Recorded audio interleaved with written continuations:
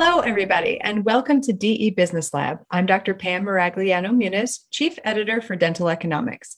I'm here with Gary Cady, the CEO and founder of Next Level Practice, and Ashley Newton, COO of Complete Health Airway Group. Today, we're going to talk about two important topics that I know affect many of us in the dental community: living in silent suffering, addiction, and suicide prevention within the dental community. Gary, I know these two subjects are not easy to speak about, and I know they're very near and dear to your heart. Tell us what brings you here. Yeah, thanks, Pam. Thanks for being so generous with your time. You're not being paid for this. None of us are being paid for this. I also want to bring forth a disclaimer that we're not experts. So you should seek experts should that be appropriate for you. But I'll say, Ashley, thank you also for being here and donating your time and sharing your wisdom. You know, let's call ourselves accidental experts. I personally have suffered with addiction to alcohol. I'm now 14 years sober, so I'm going to share my story for people. And really, we're here for strength and hope, and sharing our experience. Ashley's going to be here, and we work together because she's an accidental expert in the space of suicide prevention, and so she'll tell her story as well. And really, the primary purpose of our session today is to really open up a dialogue in dentistry that's really had a stigma to it, really has been hidden.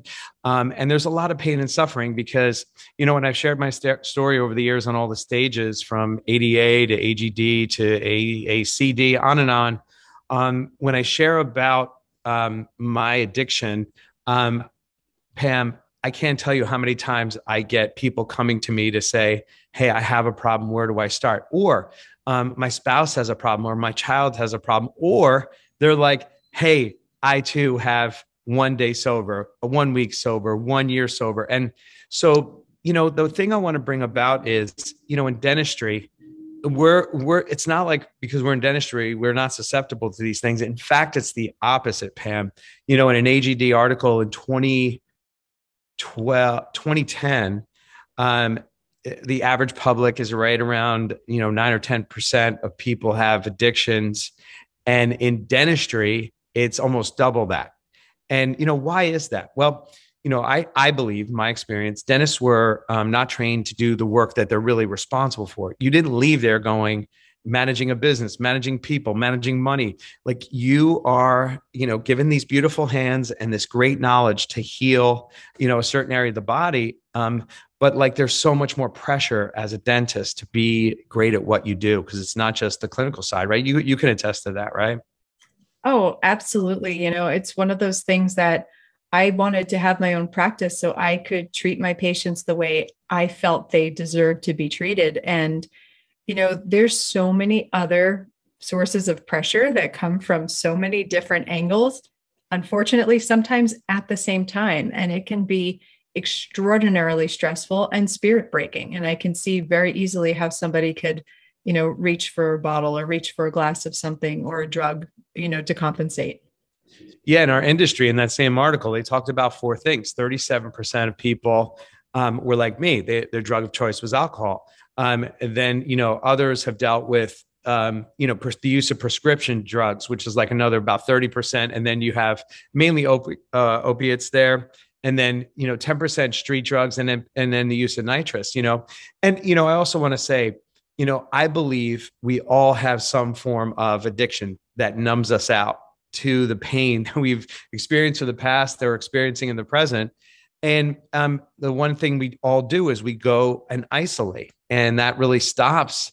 That's the exact opposite of what's needed here. So I really appreciate the courage of people who are watching, listening, clicked, even had the courage to just go, maybe I should consider this. Like, there's some people that know they have a problem, or they know of a loved one has a problem, or a coworker, but to address it yourself, it takes courage to step into that. And I admire everybody who's willing to be here tonight. Also, I want to go over to Ashley, because Ashley is my cohort, my partner on this, because what I learned was addictions are slow suicide, right? Here we are, good people, good human beings, and everything we do, we can't stop. And And then what happens is, it goes down a path where you don't want to live like you're living anymore. And so, I just started chatting. We worked together, Ashley and I, and she told me her story, and we said, let's do something. So we put together this amazing group for suicide prevention dedicated to the dental industry. So I'll turn it over to Ashley and introduce her so she can really lay the groundwork for the suicide part of our silent suffering today. Thank you. Thank you guys both so much for, including me in this today. I'm very honored to be here, and always, appreciate being able to share my story and be able to share what we're doing for mental health awareness within the dental industry. In 2012, my life changed forever when I became a suicide loss survivor. I lost my dad.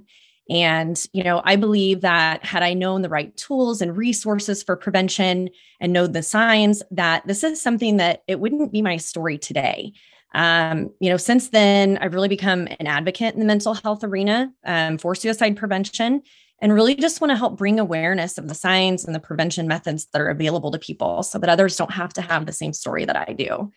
I've been in the dental field for over 10 years. And within that, I really started to recognize that there's this undeniable need for suicide prevention tools specific really to our industry. So like Gary was saying, together we came up with, in May of 2021, last year, we launched what's called Unstoppable Dental Heroes. And that's our zero suicide initiative for the dental industry.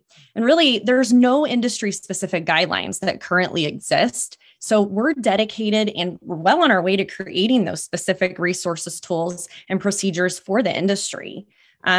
With that being said, our first step really was to do research and identified where the greatest needs lie within the industry with the needs and strengths assessment. And so we did that. We launched it in January this year. And through that survey, we found that an alarming 56% of our peers experience mental health problems, including depression, anxiety, trauma, addiction. They have thoughts of suicide, or they've survived a suicide attempt. That's actually doubling the national average of other industries. Typically, other industries, when looking at this, they lie around 25% or below, and we're at 56%. That just goes to show that we really need to join together to stop suicide, because it is preventable when we have the right tools and resources to be able to utilize that. So thank you guys so much for, again, including me in this so that we can talk about, really talk about suicide and talk about prevention and talk about awareness and provide the resources to be able to do the research and find out, how we can have a zero suicide initiative in our dental industry.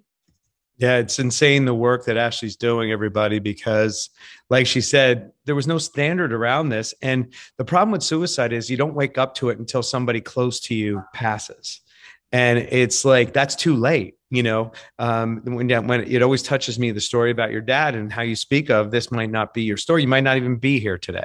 We don't know. We can't control other people, but what we can do is notice if there's something going awry. And I want to bring my story into it, because this is the experience of someone that has mental health issues and addiction issues. So to give you a little background, this is what it might look like for you. People did not know I was an alcoholic. Well, I shouldn't say that. Maybe there's a few that I said the wrong things when I wasn't straight, but from my reality, when I said that I'm an alcoholic, people go, really? You had a problem? I couldn't tell.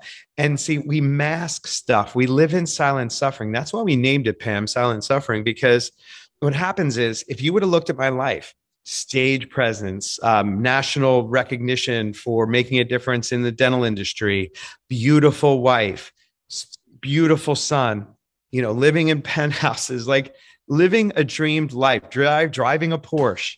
But I set my life up because what was happening was I was hoping you would see what was going on out here, because what was going on down here was sadness, fear, unwillingness to continue, feeling broken, not wanting to wake up and face the day. Like, if one little thing happened, I would make an impending doom and I was going to die and my family was going to starve. And that was really real for me. So, for years, I was, functional. I would never, I had this definition. I would never miss a day of work. and I would never drink before 5 o'clock. Those two definitions kept the boundaries in to say I wasn't an alcoholic, right? It was my justification. And that's what we do as addicts. We justify and tell stories to ourselves to keep it in, because here's what happens for an addict. That we'd rather be with the devil and pain we know than not have that survival mechanism to live in the world. Does that make some sense, Pam? It sounds, yeah, I mean, it makes sense, but it also seems hard to understand, especially I'm thinking about my friends and my colleagues that, all seem great. And it makes me think, my goodness, there's probably a high percentage of us that are suffering silently, like you mentioned. Yeah. And, people would ask me how I am, and I would say, I'm fine. When you hear somebody say I'm fine, you know what I define that as? Fouled up, insecure, neurotic, and emotional, because that's who I was when I said I was fine. Right. And, because I really wasn't, but I didn't know how to get out of the vicious cycle that I was in until what happens is I believe that our universe gives us circumstances. And my circumstances got so bad where my wife wanted to leave me. My son was diagnosed with autism. So I had autism. I had, oh, by the way, workaholism. So what I had was to numb myself out during the day. I would, till 5 o'clock, I would be a hardworking guy, workaholism. And then I would have alcoholism from 5:01 till I passed out at night. Then I would wake up with a hangover and be angry at myself and say, why did I do that to myself? I'd have a minute of glimpse. And then I would be like, I need to do it again because I'm not going to be able to get through the evening again.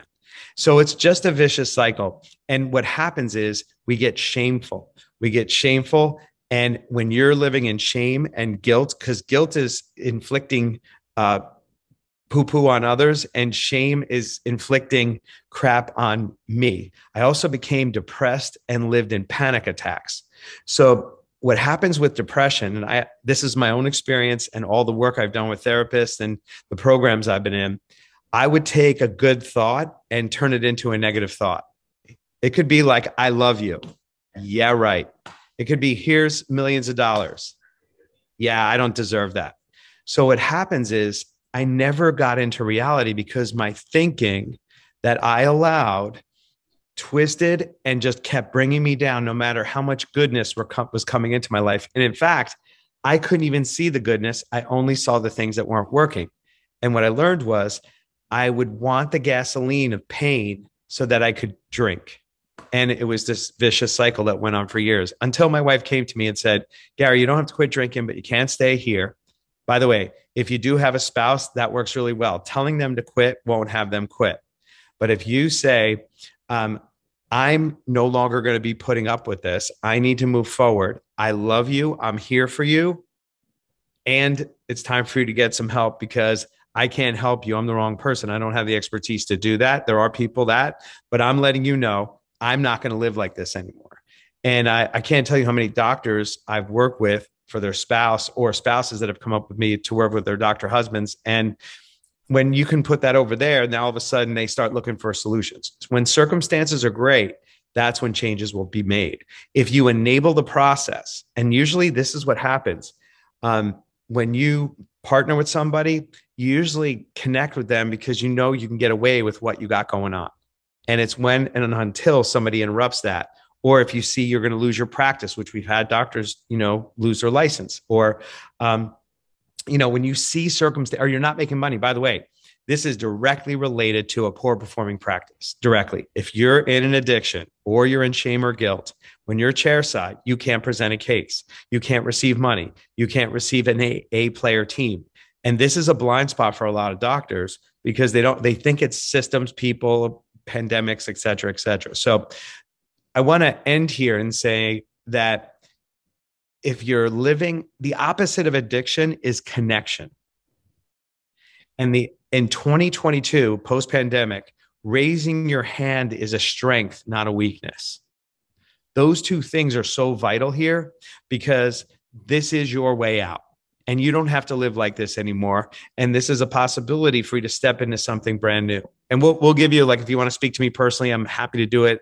And by the way, Pam, thank you for this because this is how I stay sober for 14 years because what happens is once you get the simple break from the physical addiction, the next part of the solution is being of service to human beings. And that's what you're giving us a platform to provide today. So thank you for helping me to continue to stay sober and share this story so we can help other people. No, I thank you both for sharing your experiences and your time. I mean, it's heartbreaking. You go on social media, you're just sort of scrolling on Facebook, trying to kill some time, and you see somebody who is way too young to have been lost. And nowadays it's like, is it COVID or suicide? Like, what's wrong, or people are disappearing, or there's all of these things happening. And I think that the conditions in which we're all living right now is extraordinarily stressful. So you mentioned being functional, that I think people maybe were pretty functional, but then all of a sudden throw in a pandemic and some of these economic stresses that we're undergoing right now, staff stresses, all of these things, it really can send people over the edge. So I just can't thank you enough and applaud you both for sharing your stories and, reaching out a hand to help people, because we need help right now. Yeah. So I put together a way for people to have an anonymous, and I promise an anonymous conversation with you. If you just click this, jump on, do a direct message to me and my private social media. You'll be able to get with me, and I'm happy to donate my time so that you can get access to, a direction. I have multiple resources that I've used. I'll share what I used, and you have an opportunity to do that. Also Ashley has access to putting a structure in place in your practice for suicide prevention, which is just amazing tool. So Ash, you want to share that? So we have like Gary was saying, connection is really important, and ways to be able to connect. I'm also available for conversation if anyone needs resources or tools. If you're suffering or you're thinking of thoughts of suicide, or someone that is, please use me as a resource. Reach out to me. I'm always happy to connect with people and help get you in the right direction of resources and tools to be able to move you past that. Whether it's somebody in your practice or a friend or family member yourself. We also, a great way that you can help really towards our initiative for the Zero Suicide is a strengths and needs assessment that is completely confidential. This assessment is for anybody in the dental industry. I encourage everyone to take it and then share it with 5 others that within the industry to help us really get a good foundation of information and knowledge to be able to create a great resources and tools specific to the dental industry, because there isn't anything right now that's really specific just to us. And that's what we're trying to create. So it'd be great if you could scan the QR code, take the assessment, share it with others, and be able to, help us get in that direction. Yeah, and I wanted to highlight Ashley's work because she donates. This is a completely non-for-profit. We sought out some of the best experts. If any of you have been on, we did a Certainty in the Face of Uncertainty weekly webinar during the pandemic. We had like 2,000 people on every week, every Tuesday, and we saw the need for mental health. And I sought out the best that I could find. And this woman has done industry specific stuff. And it's important that it's industry specific, because then it's like nuanced. It has certain nuances to it. Like she's done the construction industry, and she's done, I think the medical industry and 3 or 4 others. And when we came to her, she gave us her materials to adapt to dentistry. So, and Ashley has been customizing them and refining them. So we believe, Pam, this is going to be the standard for which our own industry will have its own tools, and they're at no cost. And it's really just a total volunteered spirit. And if you could take that survey, it really helps us. Ashley, do you need those? Do they come back to you, those surveys? They do. So I get the information back. And again, it's completely confidential. So there's no information on there unless at the end you can kind of opt in and put your information if you want to continue to help with the efforts. You are able to do that at the end of it. But I do get all of that the surveys back that are confidential, or if you opt in. Yeah. And we're raising money too for the group.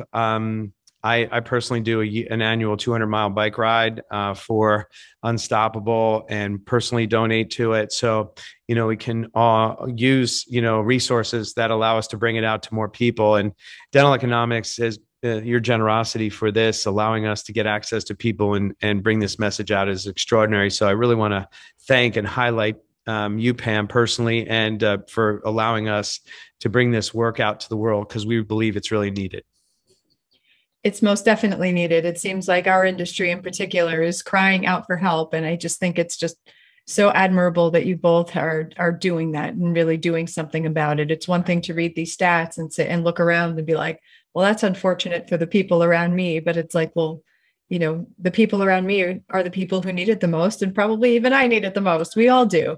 So I can't thank you enough for your time and this offering. It's really, really special. And I would say for, those who are thinking about suicide, I mean, obviously none of us are specialists in this arena. So there's always the National Suicide Prevention Lifeline and the hotline that you can reach out to. And we have such a special industry where an initial reason to get into it is to care for people. And we have to also care for ourselves so we can do just that. And I just think it's so special that, you're offering something for us to do that. You bet. And in the words of Margaret Mead, never doubt that a small group of thoughtful, committed citizens could change the world. Indeed, it's the only thing that ever has. So we believe that when you come together as people who care, we can make, I always say, let's take the dent out of dentistry and put a dent in the world. And this is how this is one of the ways that we're doing that. So thank you. I love that. Any final thoughts before we wrap up? I don't just thank you so much for giving us a platform to be able to share. And, we're excited to work with everyone and make this, come to life and be able to help others in our industry. I love that. Well, everybody, this was a great one.